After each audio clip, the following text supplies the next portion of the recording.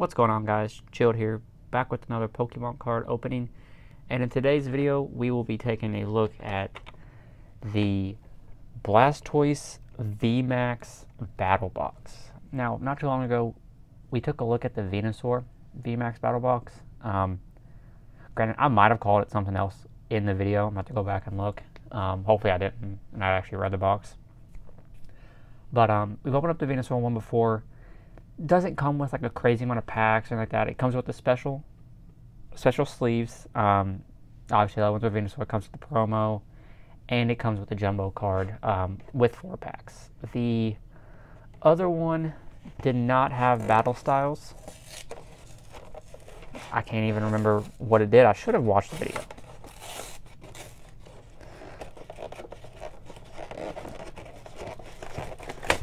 Now I got a knife right here. What am I doing that? But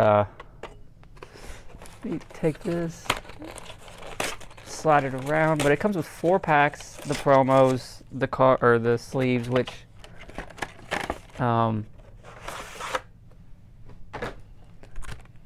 mean, if you're a Blastoise fan, it's pretty cool to have just Blastoise sleeves. Especially if you're using these Blastoise sleeves to sleeve up your collection of Blastoise cards that aren't graded yet or in a binder. But let me quickly get this out. Get the code card. Whoa. Real quick, give you a look at the card.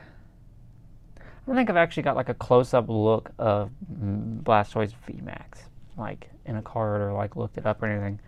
And I know that it had just turrets coming out of everywhere, hydro cannons coming out everywhere, whatever you want to call it. That's pretty cool. Can't complain. Blastoise is my second favorite from Gen 1. Obviously, Charmander and Charizard being the consensus. And if you were curious, I think I paid $40 for this, with tax close to 45-ish. And then I want to say the store or the card shop that I got this one for still had the Venusaurs. I don't think I got the Venusaur from that store. They were selling it for like $5 cheaper. So even in products 20-something years later, this one feels heavier than this one. I don't know why, but go with Sun and Moon, work our way up. Yeah, so about $5. I don't know if they're going to be coming out with a Charizard one with Chilling Reigns taking the place of battle styles, but I could see that one being another $5 more, $10 more than the Blastoise. Got the Sun and Moon base set. I think it's 3 for all of them, hopefully. We got Boldore,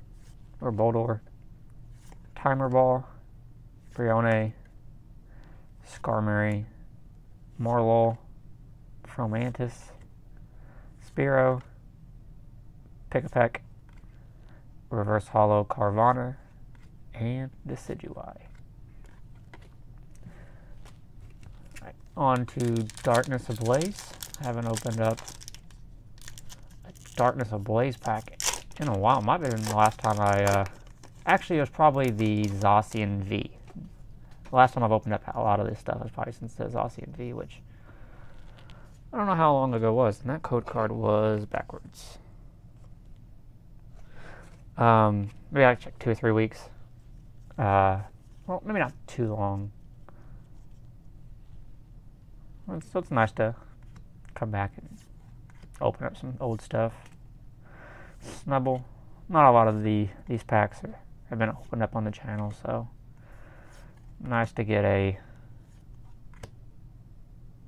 nice collection of them. We got Reverse Hollow Rowlet and a Hollow Heatran. Alright. This is the one that felt heavy thicker from the immediate jump. I have no idea why. Probably nothing. I've felt like my luck is very bad when it comes to like product that has, it doesn't have like the 7 or 8 packs in it or something like that to where you know, should get something. I normally don't get something in the 4. But I absolutely love the sleeves. I love the promo. I want to assume they're going to come out with the Charizard, so it'll be nice to have all 3. And then if I absolutely needed to or wanted to, I could send them in to get graded if I had good copies or something. That'd be a nice piece. We got Reverse Hollow Sparrow and Galarian Slowbro. So that one was just fat for no reason. I felt it. And we are down to the last pack. This was unfortunately going to be a smaller video since, you know, only 4 packs. But I saw it and I've passed up on it a couple times.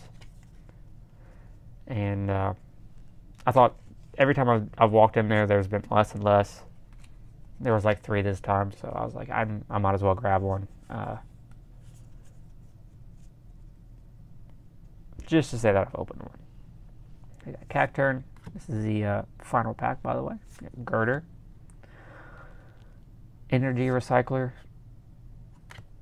Salandit. Gligar. Baltoy.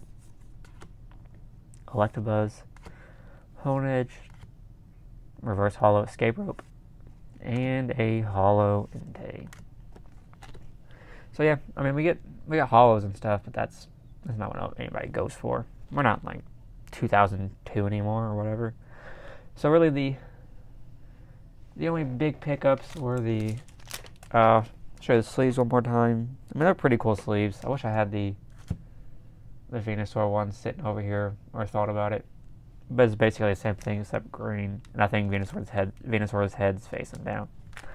But we also got the promo card. It's a nice promo card, especially if you're a Blastoise fan, because I think there's only one other Blastoise promo card. It's like the all blue background one that I think you could get from like a Walmart. So it's nice to get a variety for Blastoise.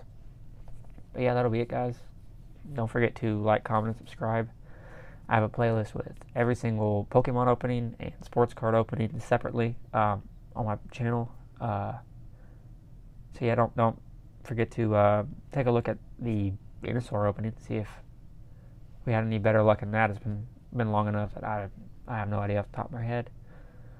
But yeah, if you like the random little openings, let me know. Anytime I can find stuff online or at a card shop, I'll be sure to pick it up if that's something y'all are interested in.